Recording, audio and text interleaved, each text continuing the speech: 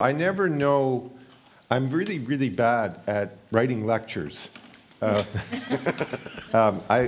never know what I'm going to talk about until I'm walking to the place. And Maria said some things yesterday that made me think about what I wanted to talk about today. So yesterday, I talked about the top of that orange part of the brain and the bottom of the green part. So yesterday we did the amygdala and hypothalamus.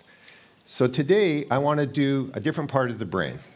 Today I want to talk about the left part, the bottom left part of that green brain, and it's called the ventral striatum.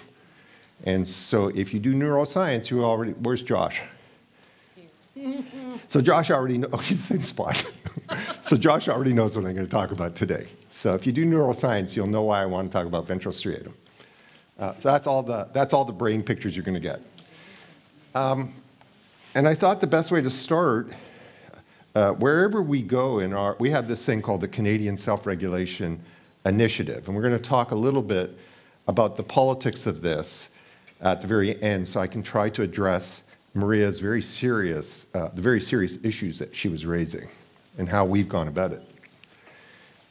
In the initiative, what we do is we go into very troubled communities. It is, in fact, a universal initiative, which means that we work with all children, and it's important to stress that the problems that we are seeing in children today are occurring in all children. They are growing every single year. They are oblivious of socioeconomic status. So this is a problem for all Canadian children. And I'll give you just one example of what I mean.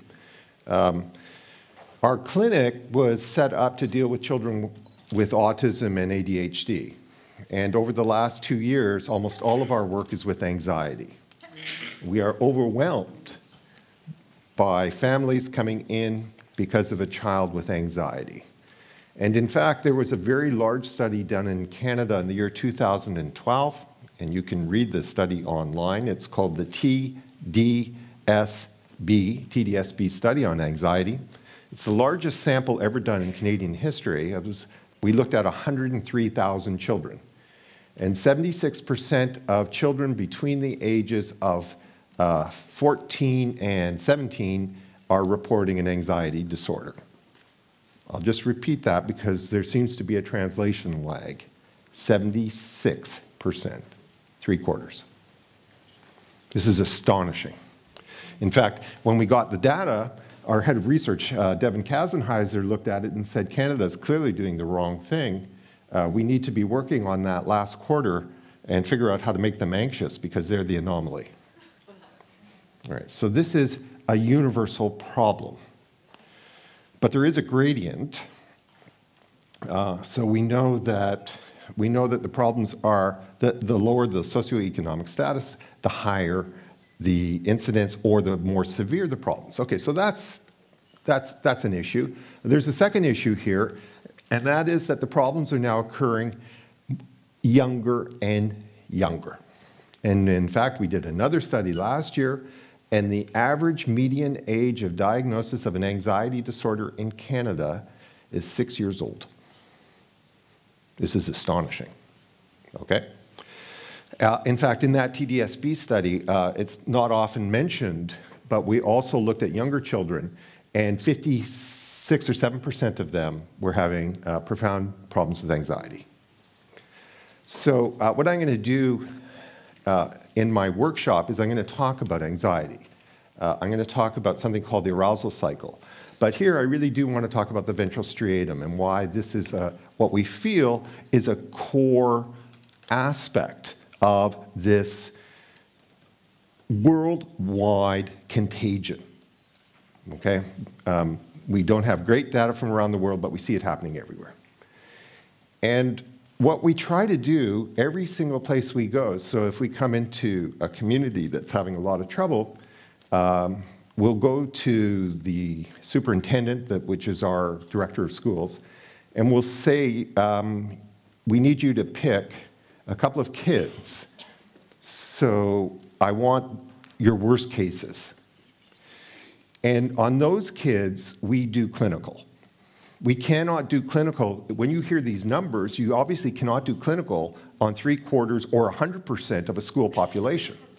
So we pick a couple of cases that we can do clinical on. And the idea behind this is we throw all of our clinical team at these kids.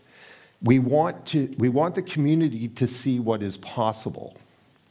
And the reason we do this is so that what we have found is the best way to get parents to come in the door is for them to see what you did for so-and-so. They all know who the kid is.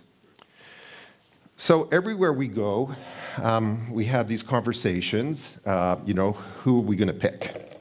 Who wins the lottery? And this one school was in Yukon. And I walked in, and the principal says to me, the first thing he says to me is, we've got your first candidate. He's going straight to jail. The child was 7 years old, okay? So I didn't need to be told which kid he was.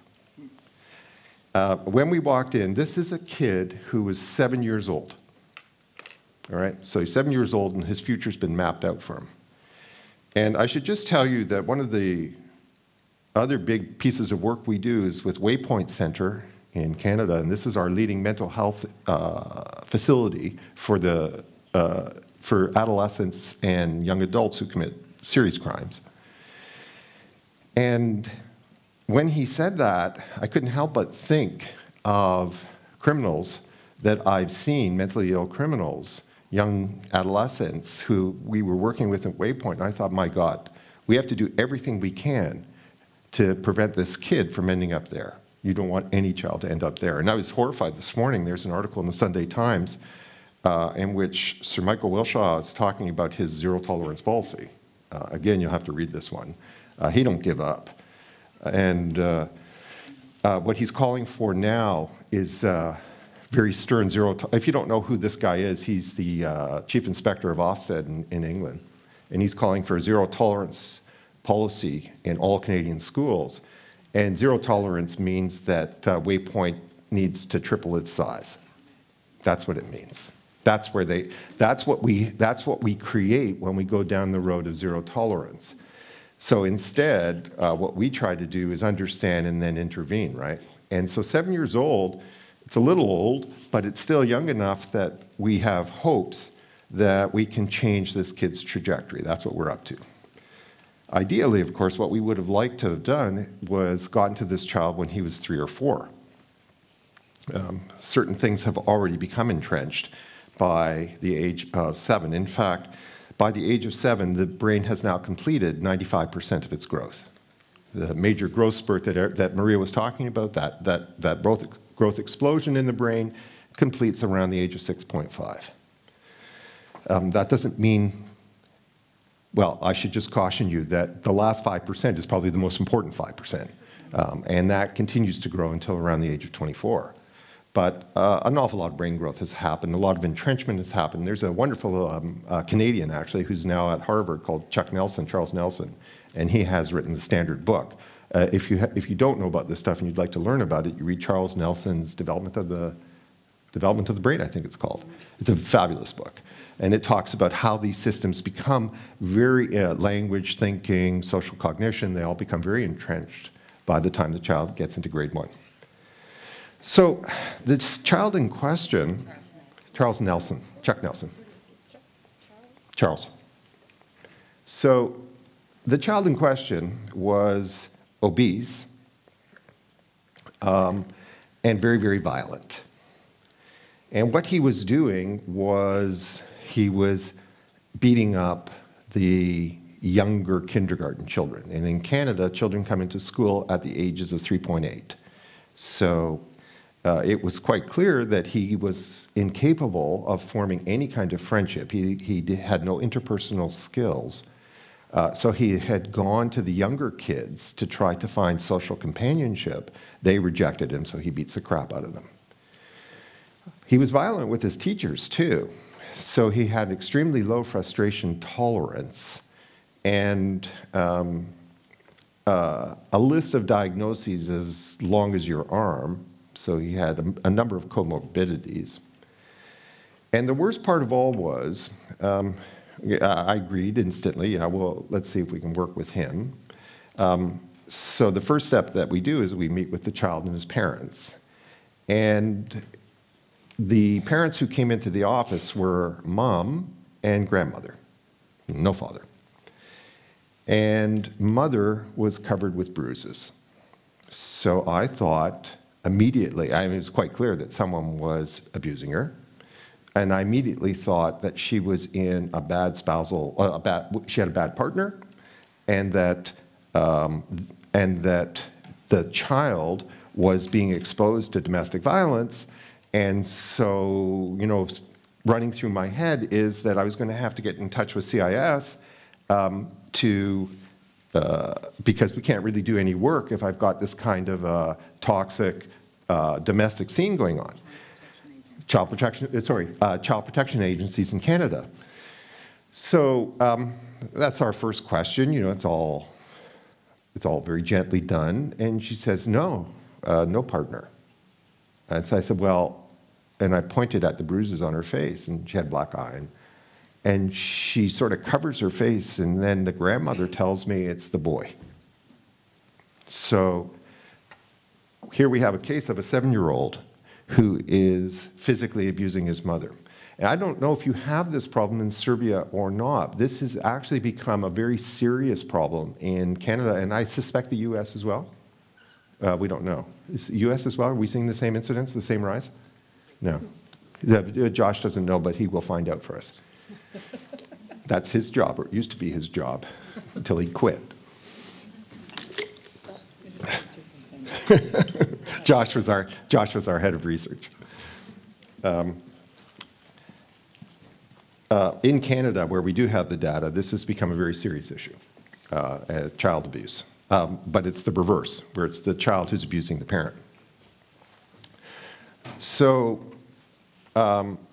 we have to now try to get a fix on, this is obviously going to be one of those cases where, you know, you're sort of sorry that you had that policy of agreeing to take on 2 of your worst cases, because we don't know how we're going to solve this one.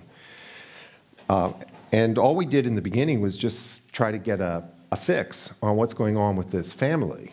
And it was pretty much what you would expect. So there had been spousal abuse, and the husband was now in jail. And the child almost certainly had been abused. So we're looking at domestic violence, we're looking at child abuse, and we suspect it was sexual as well as physical. Okay, so this is a little guy who's gotten off to a pretty rocky start in life.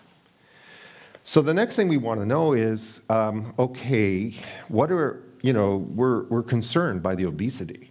So, but for us, obesity is always an effect. Child obesity is an effect, not a cause. And in fact, I actually have to rush back to Canada tomorrow because we're doing a big thing on child obesity and self-regulation. We're pretty sure that obesity is in fact a downstream effect of poor self-reg. And won't do that here, but it's an interesting topic.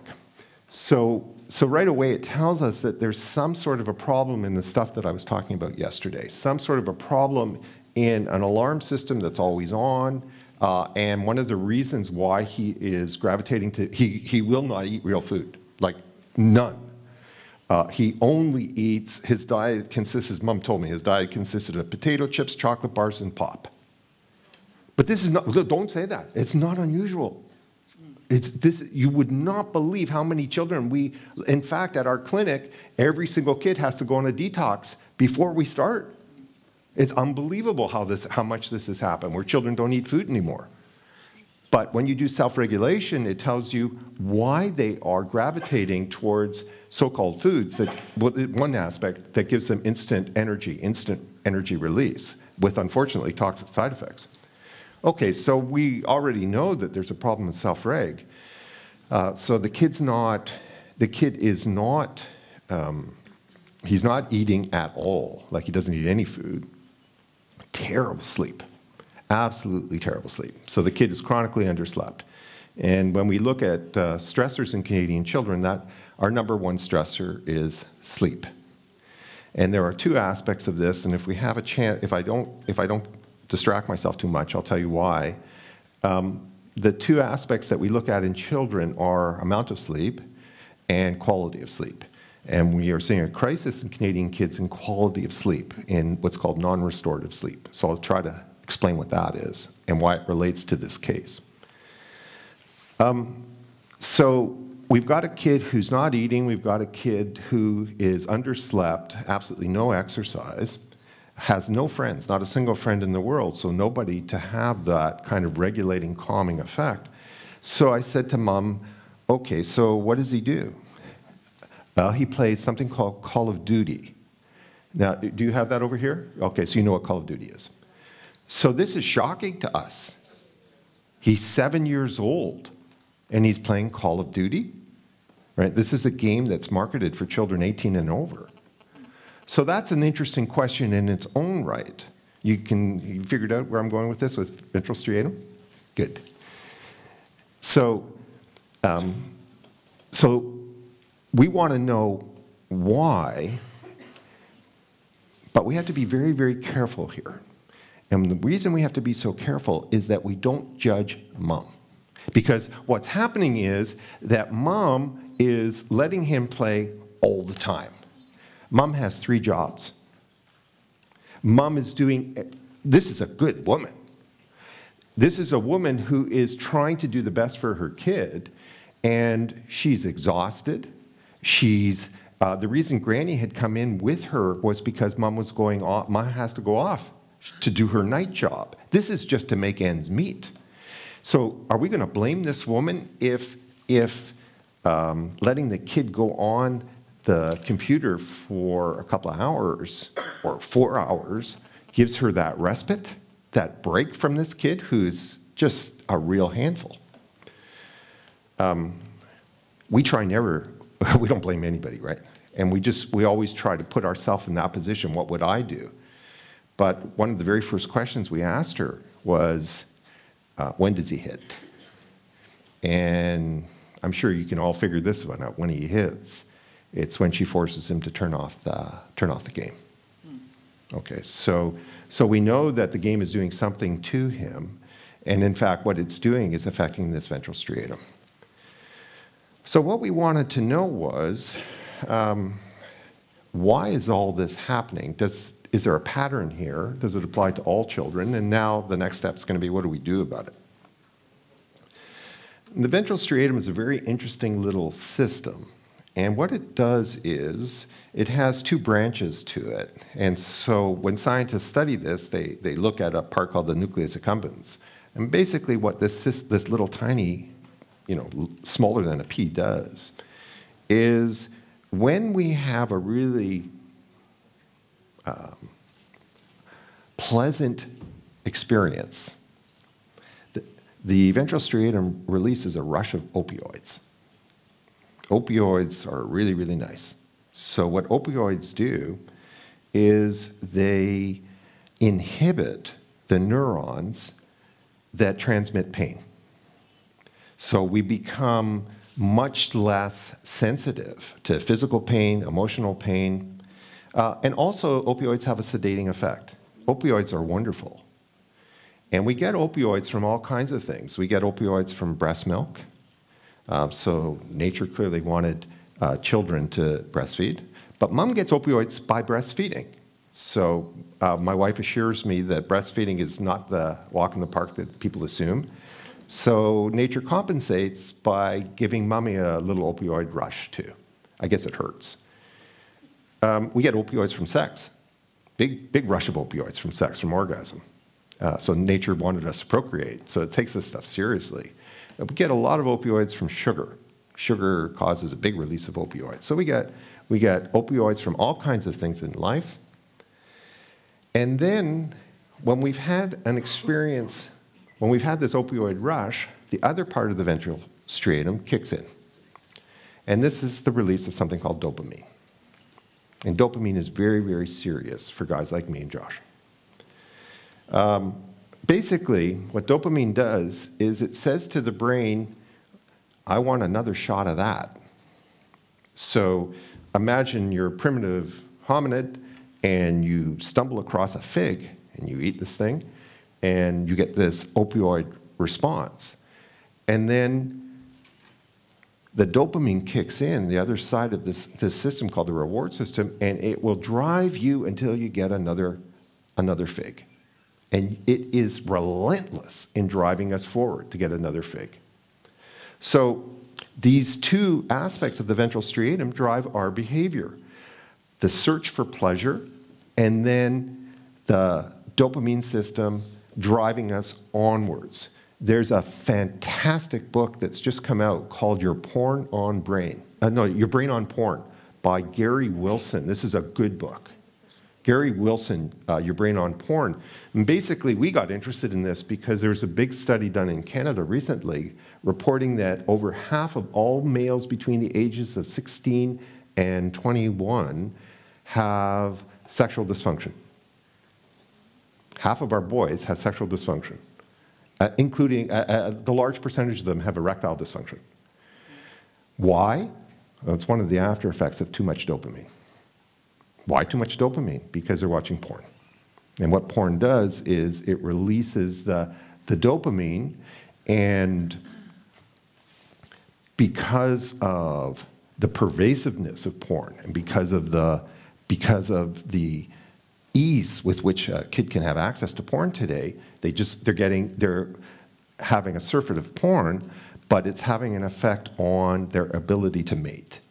And basically, that's why Canadian neuroscientists became concerned, because what we're seeing now is an explosion of these, of the so-called mating rituals that you expect to see in young adults. Anyways, that's an interesting stuff, and it's a good book. For us, the real issue here is the dopamine. Okay? We have known since 1997 that that dopamine levels double playing video games. Yeah. That's a well-replicated finding. It's been, and I should just add that that was done on early games. That was not, so we don't even know what the effect on the dopaminergic system is from contemporary games. But we have a problem here.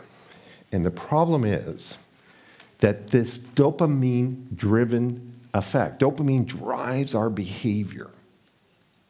This dopamine-driven effect, we become habituated. Can I use that word? Habituated? So the effects wear off.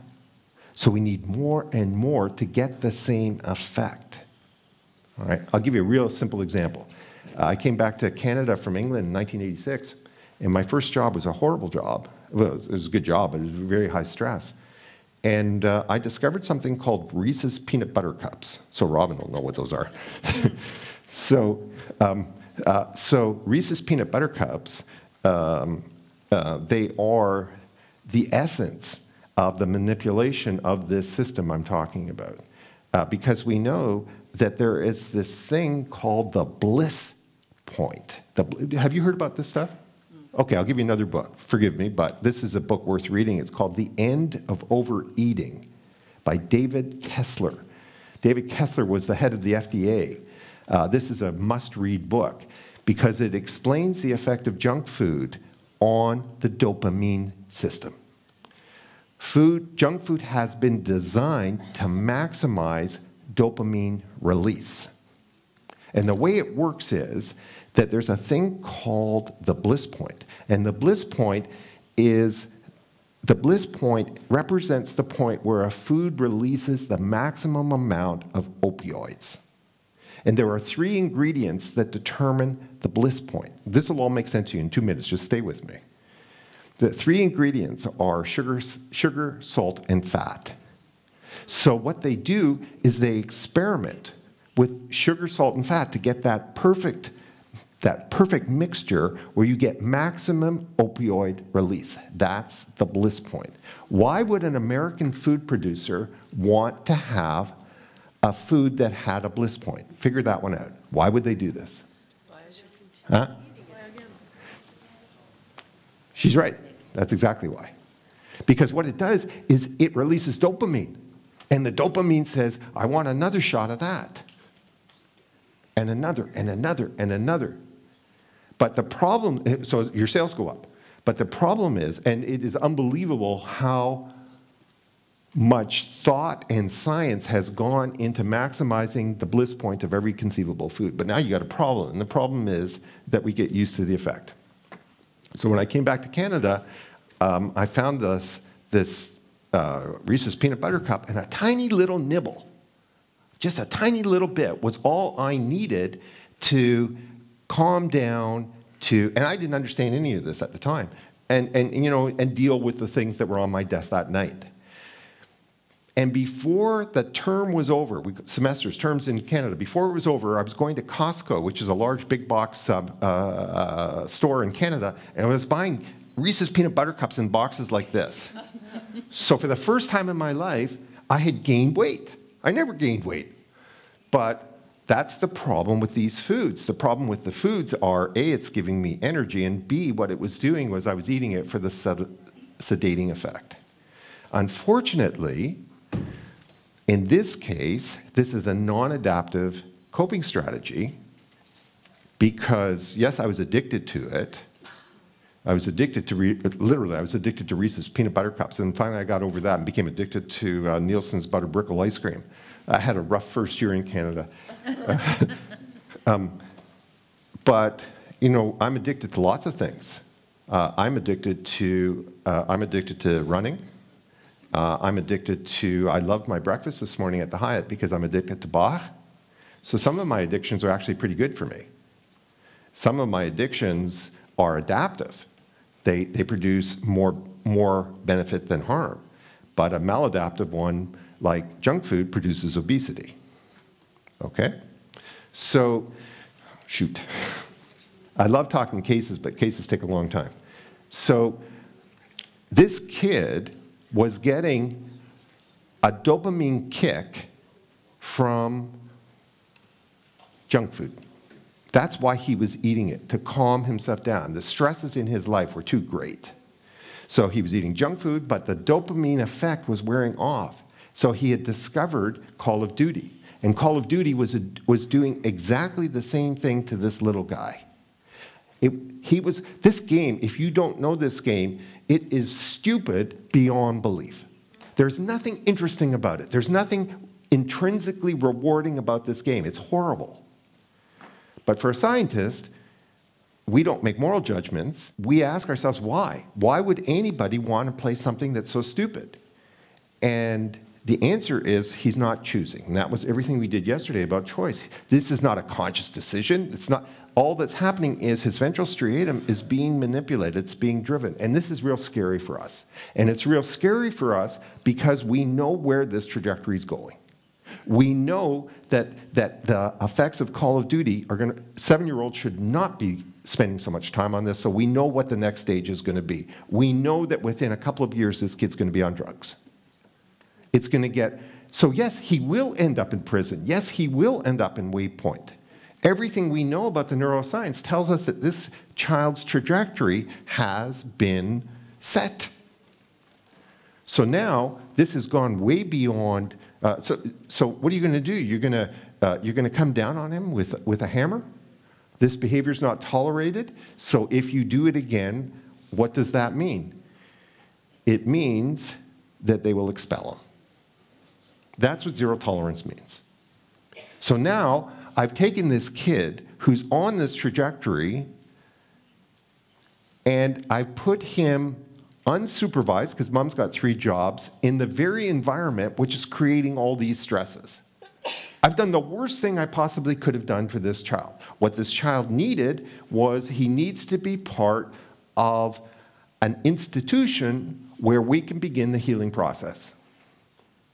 And that's what we do. That's what we're doing with Canadian Self-Reg. So what we're doing is we're going into these preschools and into primary schools and trying to transform these into healing institutions. All right. So we have various techniques that we work with kids like this. And so our very first attempt turned out to be the one that worked. And what we use is swimming pool, kid's swimming pool that's 4 feet high, filled with styrofoam balls. And so it's called a ball pit, or it's called a ball pit. And so the kid, our OT, our occupational therapist, says to him, okay, so let's do this. You jump into the pool, and when you're ready, we'll start to, we'll just talk a little bit. So the kid dives into the pool, and he goes to the bottom of the pool, and he don't come out.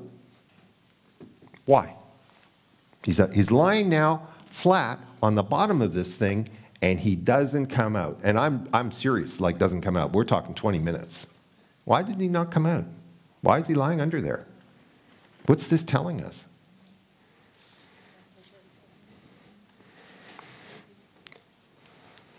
You want to take a shot? Isolation, security. Good one, both good. Isolation, security, I like those. What else is he getting? So isolation, security, that's interesting, eh? No, seriously, that's a good one, right? So it's dark. There's nobody talking. There's nobody yelling at him. So that's important. What else is he getting from it? Okay, you guys have to go and find a ball pit and lie at the bottom of a ball pit to figure this one out. Okay, so did you hear what he said? So what he's doing is he is self-regulating. He is soothing his nervous system. I don't know all the different things that are happening here, but I suspect it's having this calming effect because it's blocking out all noise. There's the weight of the balls, so this is probably soothing his nervous system. Maybe the smell is calming it. So she says to him, so finally he comes out, and he comes out smiling.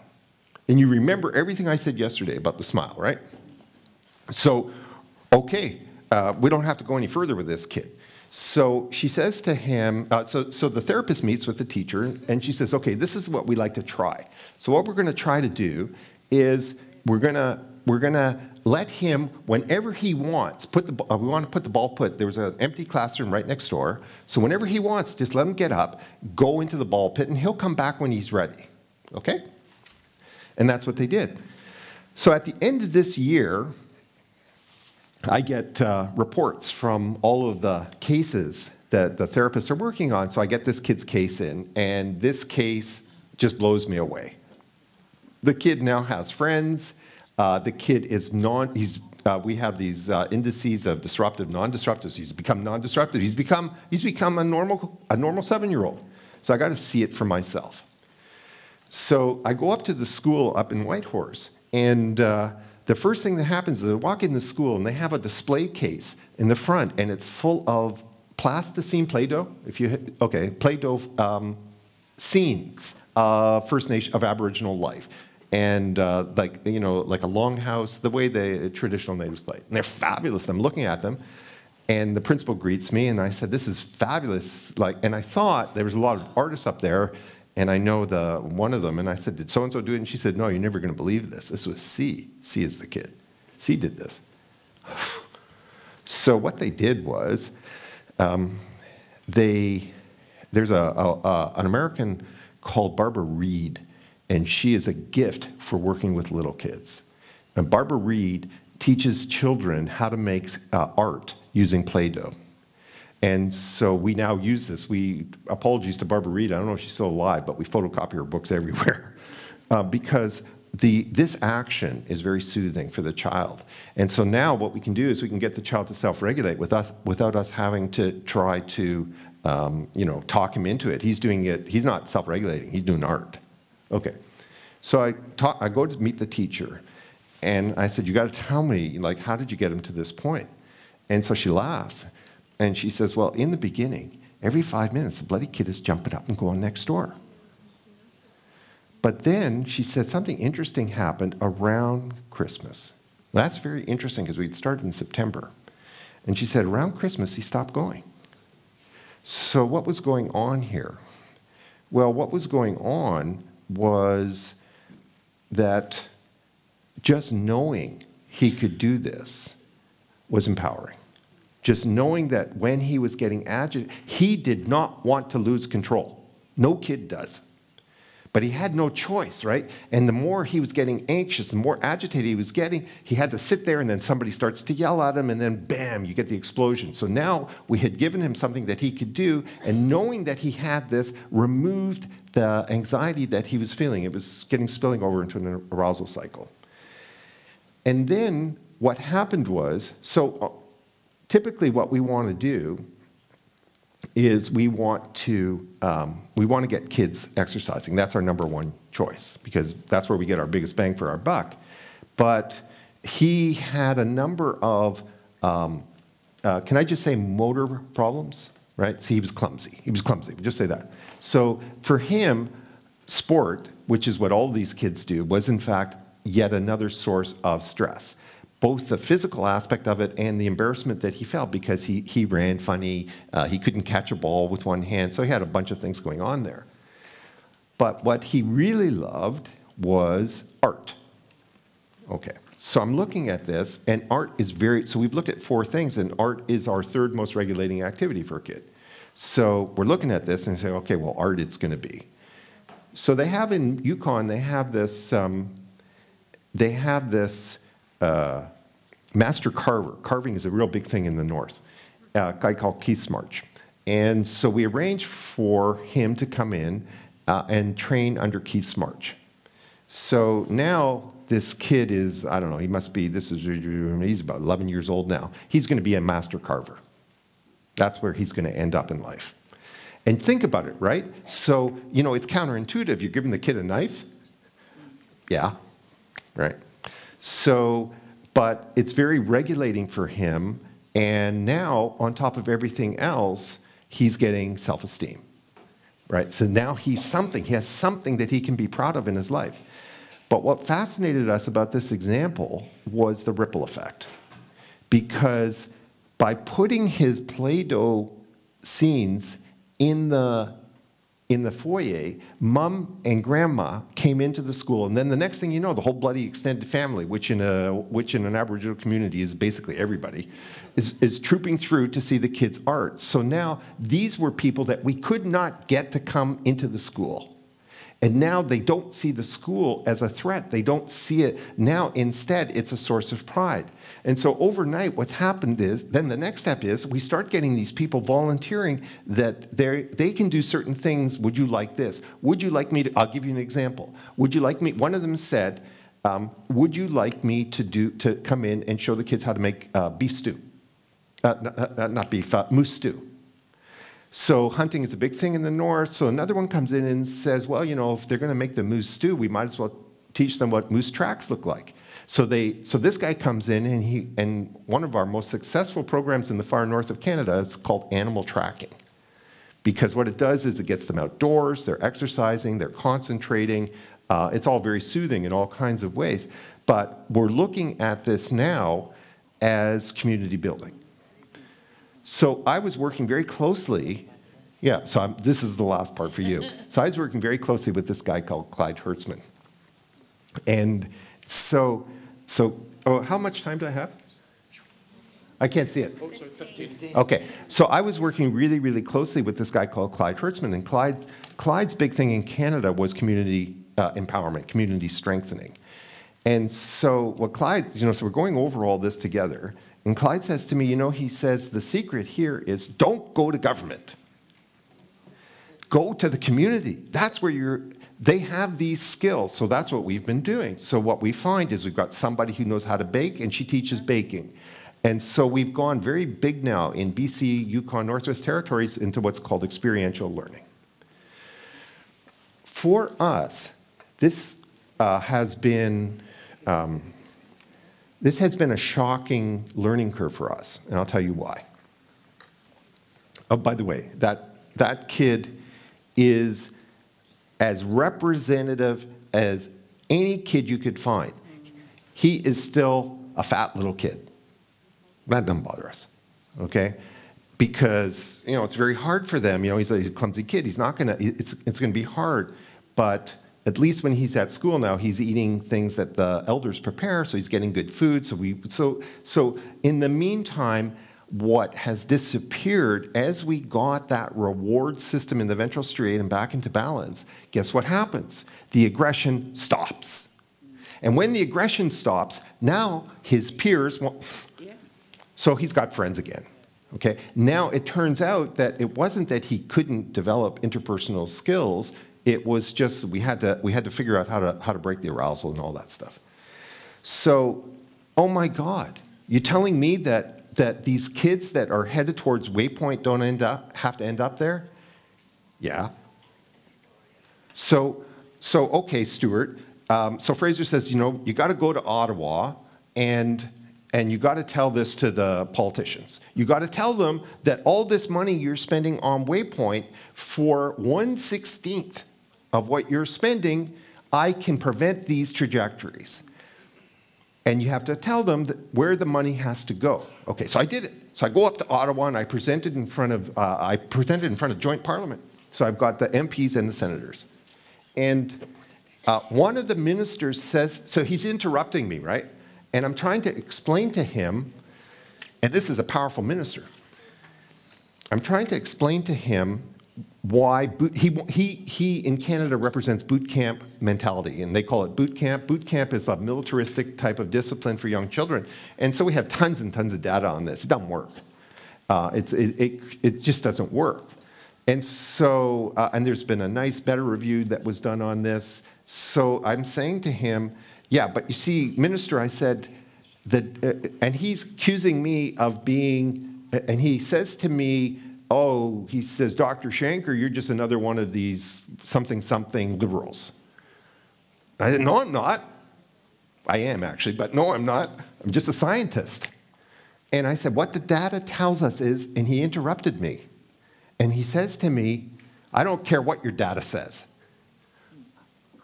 I sat there with my mouth open, like, how do you answer that? You don't care what my data says. Why are you asking me to do these studies then? But that's what he said, because he was one of the life success stories. So this is how he was raised, and he survived it, and he internalizes it, and what worked for me is going to work for everybody. And nothing I could have said, if he won't even look like I had charts, not like today. I came equipped with graphs, but he wouldn't even look at them. So I came back from that, and I said to Fraser, you know, we need another strategy. And this is the strategy we came up with. We're going to do an end run, okay? And what that means is we're going to go after the people that are working with children and families. And we're going to work with them directly, and we're going to say to them, we'll find whatever money we can, and you're going to have to find it. And we do something that Josh does, it's called paying forward. So we would volunteer our services, but they in turn had to volunteer theirs, and if you do a large crowd, it has a huge ripple effect. And we started off, when we launched this, in 2012, so it was a very quiet launch, and we only did it in 3 school districts to 50 people. And our idea was that we were going to, and this is the part I wanted to talk about for you two. So our idea was that we're going to really support these 50 most of our work is done with ECEs. I don't know if you have that here, early childhood educators, ECEs and primary school teachers, and then we branched out into high school. So, but we saw the ECE, the early childhood educator, as the sort of heart of this program, because they're the ones that have this background in human development, whereas teachers are trained in curriculum. And so what we wanted to see happen was partnerships between an ECE and a teacher, which is in fact what happened. Anyway, so our idea was we're going to train these 50, and we're going to give them as much training as they need. And then they'll become our ambassadors for the next wave. That was the idea. So the following year, we had an institute for those 50 people. 1,000 people showed up. We hadn't advertised it. All of this was by word of mouth, okay? Then, before we knew it, we were asked, we are now in about half of Canada, and it's, even this morning I was reading now Alberta wants to go. All of this was done without any government support. Now what's happening is now we've reached the point now that government is coming to us. Because government sees what's happening, and we are, we're very divided in our own thinking about whether we accept their support. Because self-regulation is a process. It is not a program. And if they turn it, governments like programs. And if you turn it, 8 steps to a self-regulated kid, the problem is, which I'll do in my workshop, every child is different, and the little buggers change on you all the time. So what worked yesterday doesn't work today, or what worked for this class doesn't work for this class. So you have to understand the process, not give me 3 simple steps so I can calm a kid right down and he'll stay with me. So what did we learn from all this? What we learned is that we had to give way more support, way more than we ever dreamt. And what that means, how do you give support? It takes a long time to learn this stuff. And I think that one of my problems is I forgot what it was like when I was studying it, how long I took. And I got trained by Greenspan himself. You don't know this, Josh. I had 6 days a week for 5 years with Stanley. Can you imagine? And that was anywhere from 1 hour to like 4 hours. Yeah. But, I sort of take it for granted now, forgetting how in the beginning I was struggling because our old frameworks are so strong in how we think, how we look at this. So what we have to do is we had to figure out how do we support them on a shoestring, and what kind of supports do they want? So some of the things that we've done that were really, really effective, they need a lot of support. And they need support that is personalized. And what that means is that they can present their own cases, not my cases. And this is my child, or this is my class, and it's not working. And I did all the things you said. Why isn't it working? But we have to be very careful, because the worst thing we could do, the worst thing we could have done was to create a relationship where this is about, the new dynamic is that Dr. Shanker or the Merit Center, they know the answers. And so because now what we've done is the exact opposite of what we were trying to do with my 7-year-old. We wanted him to become the master of his own autonomy. And so we had to be very careful, even when we think we know the answer, not to step in. So when we look at support, what we did was, so we started off, we do online book clubs. Online book clubs have been fantastic. And so there we use one of our DIR clinicians, we use Paula, and they meet once a week. And so the very first year we did this, we used my book. And so to me, my book is like embarrassingly simplistic. But every author feels the same way, but I can't even read the damn thing, it makes me cringe. And so Paula tells me, so I say to her, I don't know when it was, like November, so are you guys ready for the next book? They've been meeting once a week online, and she says to me, Stuart, we're still on chapter 1. What do you mean you're still on chapter 1 is all about how you create regulating environments. I said, I'm sorry? And she said, yeah, well, like they keep on talking about, like they're trying different things and they have different ideas.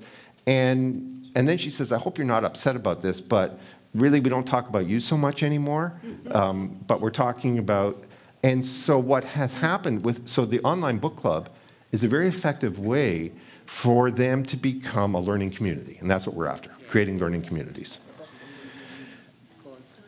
What we have found is, everywhere, if you guys are going to do this, what you need your agents of change. You need those people who, I am so good here. So you need somebody from the district who knows everybody, who knows the theory. So what we do is we work very hard with these leaders. So it's a train-the-trainer model. So we work hard with them. They actually get free access to me. They're the only people in the world that know my private email. And the idea here is to really train to a very high level your trainers. But then what they do is they come in and they have small sessions with teachers, educators, parents, as much or as little as they want, but always talking, but always having them present video information, talking about their cases, whatever. Now, sessions like this are hugely important. Sessions like this light the spark. This creates that you know, I can't help but think of it, like we call our program Spark. And so what happens is you guys are going to leave from this and you've been exposed to some people that can tell you some really interesting things going on. But now what we get scared about is, okay, so everybody leaves inspired and full of hope and, you know, the greatest intentions, and that lasts until Monday morning when you're back to the reality of, you know, it's not even 10 o'clock yet and I've had 16 cases that I can't handle. So we have to figure out now, as we go through this, what are the kinds of supports we can give you. So is it materials? Then we'll give you materials. Do you need to have group meetings? Do you need to have teleconferences, webinars? We use everything that we possibly can. And what we have found is the most effect comes from you guys all meeting now, like, and hopefully you have lots of opportunities here, meeting, forming these relationships among yourselves that you don't let go of, so you can begin to compare these ideas and build on each other's successes and build on each other's failures. Okay, so now I got to wrap it up because I got 3 minutes left. So we have written a document called the 10 Lessons Learned. So we will share that with you. I'll just have to, I'll give it to you. It's in English, you have to translate it. The 10 lessons learned are pretty much, they're pretty much universal. These are how we, I won't swear with you guys, how we mess things up. You will mess things up like in ways that are, it seems so easy when I talk about it, but in fact, I'll just give you one little example and then I'll stop. I love headphones. So we have these headphones in Canada that we use with a chainsaw to cut wood. And so what we did was we go into this one school, grade 4 class, 23 children. And we had one little guy, and he was a real problem. So we gave him headphones. And we say to him, okay, put them on when you're agitated, take them off when you're ready to work. So the other kids say, I want a headphone. Okay. So we went to local business, and we got the Home Hardware to donate 23 sets of headphones.